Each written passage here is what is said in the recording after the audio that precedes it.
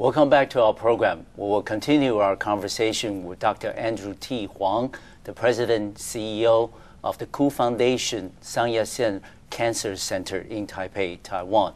Dr. Huang, a very interesting concept that you raised earlier concerning the quality of healthcare provided by physicians and hospitals in Taiwan is the so-called pay doctors according to the quality of care they provide, according to the remedies they prescribe, according to the outcome, of the patient's, the disease and the subsequent remedy.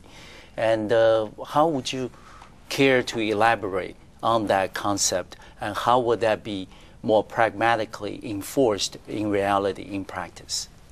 Well, let me cite or paraphrase a statement that George Halverson stated in his book, entitled Healthcare Reform Now, in which he mentioned that there are 9,000 procedures and treatments covered by the diagnosis-related groups, so-called DRG, which is a method of payment.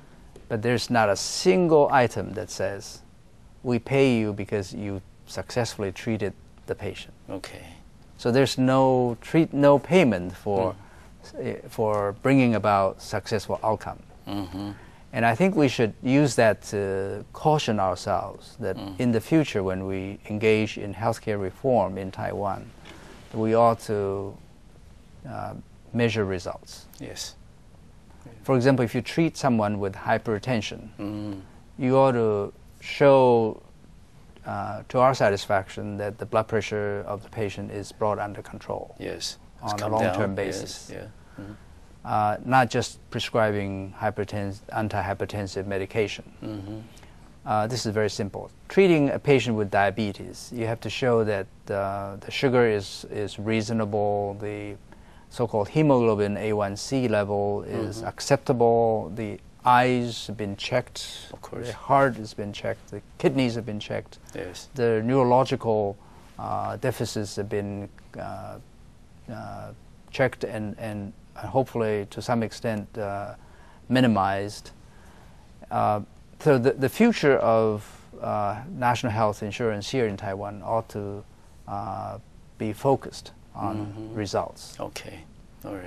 And the future of the national health here ought to be focused on bringing about higher quality healthcare professionals.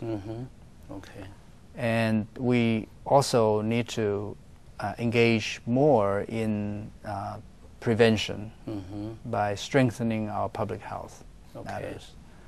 I think certain things are good in Taiwan, I would say. That, for example, helmet law is good because that has reduced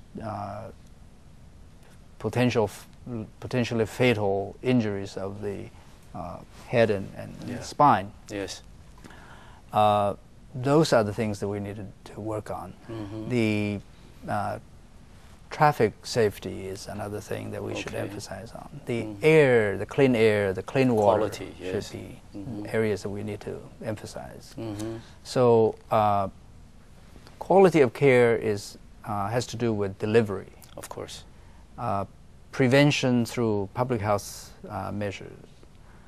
Education to improve the quality of providers. And education of the public. So that the asymmetry of health-related knowledge can be, sort of the public will be brought up, while the physicians, of course, ought to continue to improve. And those are the areas, those 4 areas that I mentioned are areas that I would encourage the current government to put their eyes on. I would suppose that you have discussed this concept with many of your colleagues and students and also your residents at your hospital. What's the general reaction so far from the medical professionals here in Taiwan of this concept, pay according to the quality of care provided? I get 2 kinds of response. Some would say, yes, we definitely need to do that. Others would say, well, you can't change the society. You can't change the government. You can't change any policy. And whether it's the DPP in power or the KMT in power, it doesn't matter. Okay. So those are more cynical people. Of course. What I want to do is to add more to the first group, people who are more eager to bring about better health care for the society. But you cannot avoid seeing these cynical people at the same time. Yes. And also, Dr. Huang, for all your experiences in overseas, have you seen this type of concept worked in any other country? Maybe, for example, parts of the U.S., has that worked? I mean, in terms of providing quality care to patients? Yeah, the counterpart in the U.S., so-called Centers for Medicare and Medicaid Services, CMS for short, actually are now doing a lot of pay for performance, P4P measures. And I think initially the first step would be for them to recognize that there are certain indicators that need to be measured. For example, when you take care of diabetes, how is the blood sugar, the hemoglobin A1C, whether you check the eye grounds for diabetic changes and try to do something about it, or whether you are looking after their heart disease, coronary artery disease, whether you check their urine output of protein so that you know that the renal complication is being managed, being reduced. And I think that will reduce the need for dialysis because dialysis costs money and it's awfully inconvenient for the patient because they have to go to be dialyzed 3 times a week. Yeah, it takes and about that 3.5 hours. Yes, right. It takes a lot of time. And so in the U.S., that's what's happening, and I think is happening also to Canada. Canada, a few years ago, had a major reform, and I think they decided that they were going to put more emphasis on quality of care. In England, they established an agency called NICE, which is a National Institute of Clinical Excellence. And NICE is the main goal of NICE is to help the National Health Services in England to improve the quality of care. In Germany, same thing has happened. So the whole world, especially those leading countries, are working toward that direction. And in Taiwan, I think we're slow. We ought to speed up on this and establish indicators. We have collaborated with the National Health Insurance on the treatment of breast cancer. And we have multiple indicators that we measure. And once you meet the requirement, then you get to continue to be paid somewhat differently from the usual fee-for-service scheme. So I think that's a good start, but I think that needs to be continued. I would encourage the government to continue in this direction and become outcome-sensitive, value-sensitive, quality-sensitive healthcare. Yeah, I think for individual physicians, that will also bring a sense of satisfaction, professional excellence, that you've cured the disease, you've helped the patients to to remedy their difficulties and that. And also, in addition to this concept of quality of care, other concepts or other things that you would recommend to our government that will help the overall quality of healthcare in Taiwan, in addition to the concepts you already mentioned, the education, public health, and also the emphasis on the kind of attention, the quality provided. Public education is important. Of course. I think the single payer, single administration is fine. But it ought to be accompanied by multiple plans. So that each plan can then compete.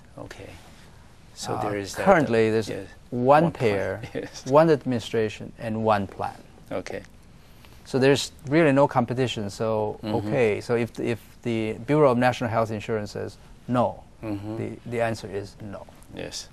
But if you have, say, 3 or 4 or 5 different plans, and they compete with each other, even though the money may be coming from the same source, they will provide different things, and then the patient, the public, can then go to a different plan and then compare. Yes. And if they are not satisfied with it, they'll go to other plan. So the lack of flexibility, lack of competition is making the current national health insurance kind of slow in making changes. Exactly. And not seeing their own deficiencies. Yeah, and also in the health, professionals, in terms of the kind of care and the work they do, you probably need a lot of innovative thinking.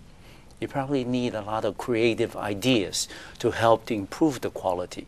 And we probably don't need all that bureaucracy. Well, that's the next step one should consider, especially if you have different plans. You can say, well, I will provide this kind of care within this plan. Then the next plan will say, well, I mean, they're making some innovative things, so we ought to come up with something else. And that will be good for the health of our citizens. You're absolutely right. I think new things are coming up all the time. Of course. New technology, new drugs, new approach to illnesses. Yes. And if we just sit still and do nothing, we are always going to be behind. So we need to develop we need to build an objective third party to assess innovation of technology, medication, so on and so forth. Okay. And we also invite citizens to participate in it, so that they know that if they want a better care with newer drugs, they should be willing to pay a little more. Exactly, yes. And after a short break, when we come back, we're going to talk with Dr. Andrew Huang, and we're going to ask him about his experiences, very rich experiences in terms of hospital management, and how that new concept of managed cost versus managed care will impact the future of Taiwan hospitals. We'll be right back.